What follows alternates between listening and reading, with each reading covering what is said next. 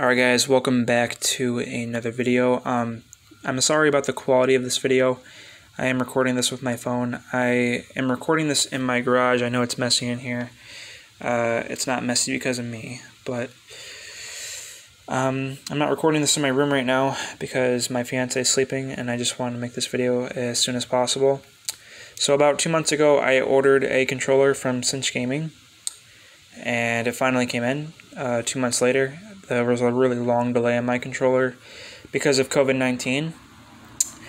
And they sent me they didn't send me what I ordered, and I am pretty disappointed about that.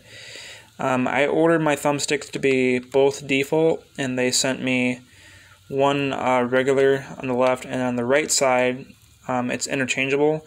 And even though that one's still taller than the left one, the right one is still taller than the left, that's the smallest size they have for the interchangeable thumbsticks that it comes with.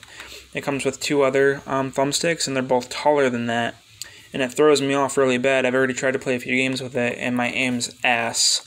Back in the day, back in the 360 era, I used to play with a Control Freak, and I mean, I could probably get used to this, but the one thing that sucks about getting used to this is if something were to go wrong and my Cinch were to go bad on me, I wouldn't be able to use a regular controller to hold me over until a new one came in. I'd have to wait because it would throw me off if I got used to this and went back to trying to use a default stick, if that makes any sense. Because the reason why I stopped using Control Freaks is because I got so sick of whenever my Control Freak would go bad on me, always having to buy a new one and not being able to use a regular controller to hold me over until I was able to buy a new one. Because I wear my thumbsticks out, my hands sweat really bad, and yeah, some gamers don't have to deal with that, but I do. So this is a problem to me, and I would like my regular thumbsticks. The buttons in the back are cool and all.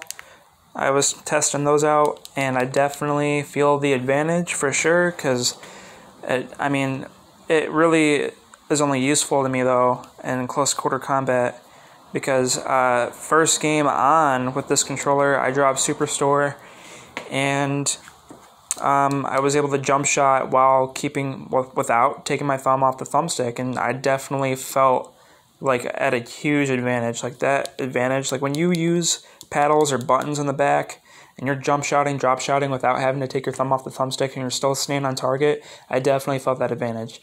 But what I didn't, where I was at a disadvantage, is because the thumbstick is higher than what I'm used to when I'm trying to take on people at longer ranges.